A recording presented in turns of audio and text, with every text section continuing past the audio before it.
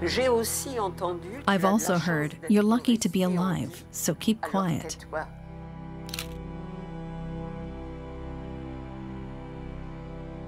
Lest We Forget, a project by Luigi Toscano. We were brought to Birkenau to die in Birkenau. Luigi Toscano travels around the world photographing contemporary witnesses of the Holocaust. Now he's on his way to Paris for his largest exhibition to date. The project is a race against time. Soon, there won't be any survivors left.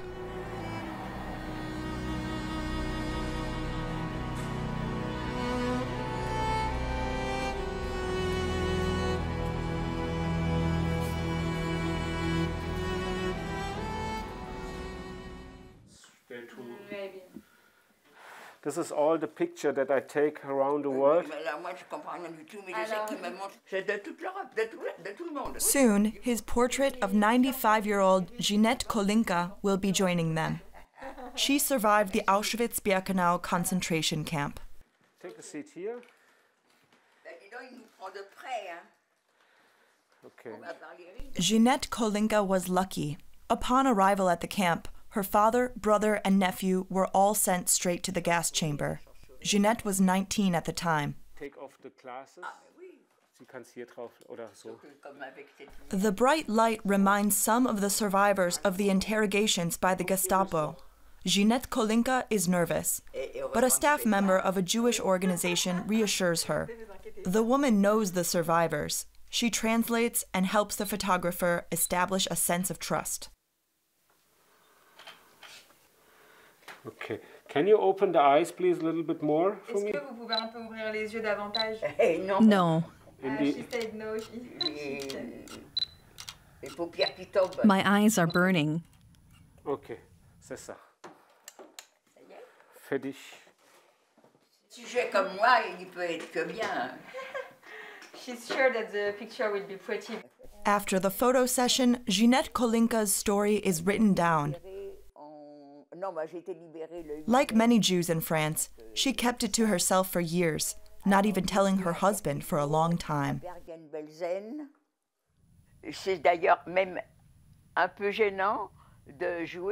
I'm a little embarrassed about being famous for my story. So many people died in Europe during that time. And me, because of that period, I'm considered a celebrity. When I think about it, I feel ashamed.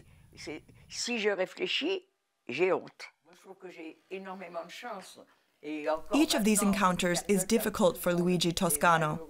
He has to maintain an emotional distance as a means of self-protection.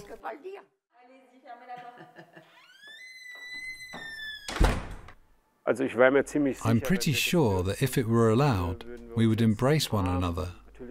And of course, there's a sense of powerlessness, knowing that people have been through such horrible suffering. It really gets to you. UNESCO headquarters in Paris. Luigi Toscano's exhibition will soon be on display in and around the building. This is just like the fence at the United Nations in New York. I wish I could set up straight away, but unfortunately that's not possible. The pictures aren't here yet. I'm feeling antsy. You have security here.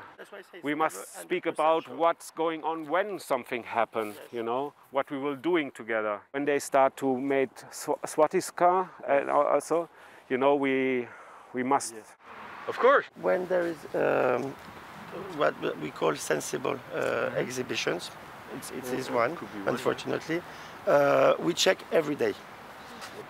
We let our security know. There's always the fear in the back of my mind that something might happen to me, that I might be made the target of an attack. We expected it to happen eventually. In 2019, it did. While on display in Vienna, several portraits were vandalized. The incident made headlines around the world. I just couldn't bear it. All those pictures destroyed. the swastikas over their faces, that was really tough. It tore me up. Survivors called me, and of course they were appalled by what had happened. But they said, "Luigi, don't give up.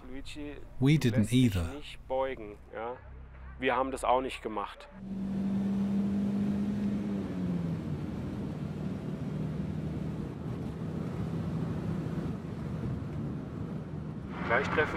We're about to meet another wonderful person. I don't know much about her.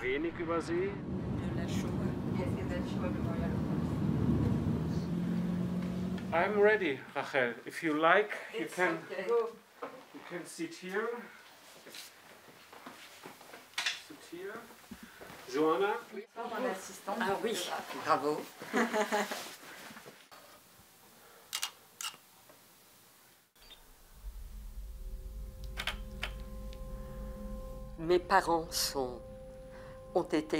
My parents were picked up and sent to Auschwitz. I lost 17 family members in Paris alone. In Poland, all of them were killed.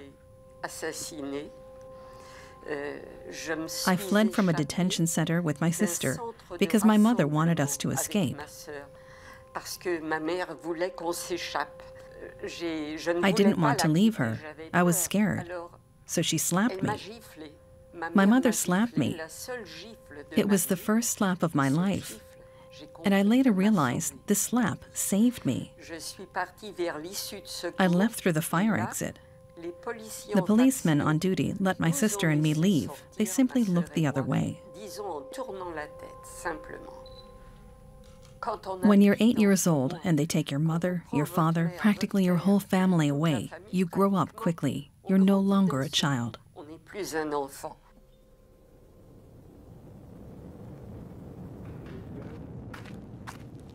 Mannheim, Germany, a week before the opening.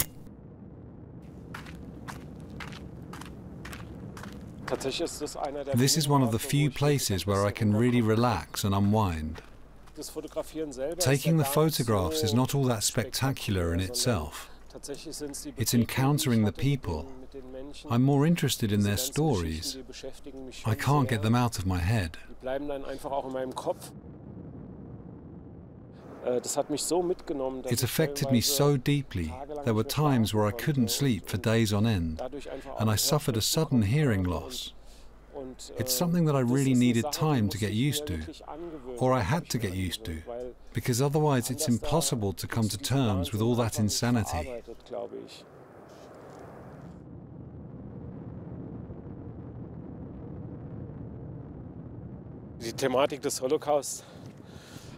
The Holocaust is something I've always grappled with, and that's why I developed this concept of displaying portraits in public spaces, to intentionally provoke, to say, hey, there are still people around, people who survived that madness. And yet, in some places and communities around the world, we act as though the whole thing never happened.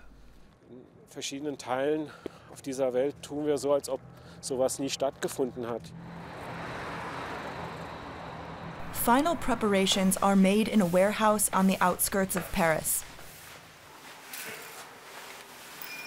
The latest photos have just come back from the printers. On one hand, you look at the details to make sure everything's all right. On the other, when you are standing here face to face, so to speak, you have flashbacks of the true encounter. 4 days later, installation begins. Portraits from Luigi Toscano's Lest We Forget series have already been exhibited in New York, Berlin, and Washington, D.C. It's pretty impressive, I have to say. This is the biggest exhibition I've had up to now. It's a whole new dimension in itself. We're presenting over 200 photos here, and people are starting to come and look at them and read the stories. And that's just what I'd hoped to achieve.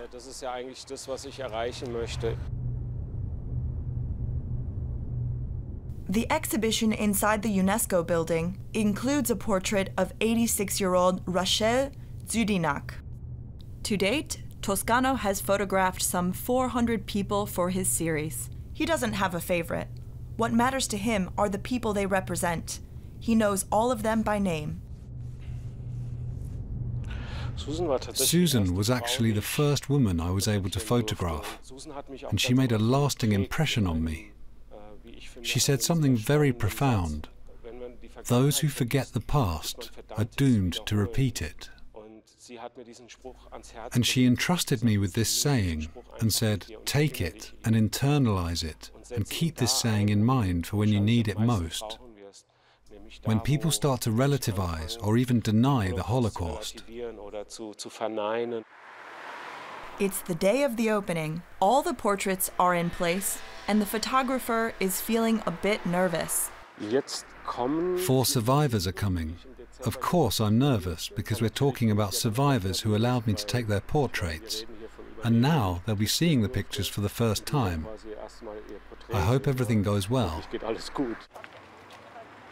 He's worried about the reaction of one man in particular, Élie Buzon, father of Agnès Buzon, former health minister of France. C'est moi, Luigi.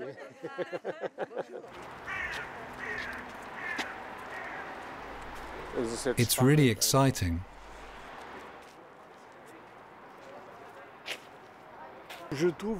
I guess this is the reality, but I can't stand to see such a sad old man, that's all. Vous vous souvenez de Luigi, le photographe? Tout à fait. It's me. Exactly. Je baisse un petit peu. She seems to like it a lot. That's a nice feeling. It's not just my portrait. It represents so much more. All those deaths, the entire Shoah. It's important for this exhibition to exist and to travel around the world.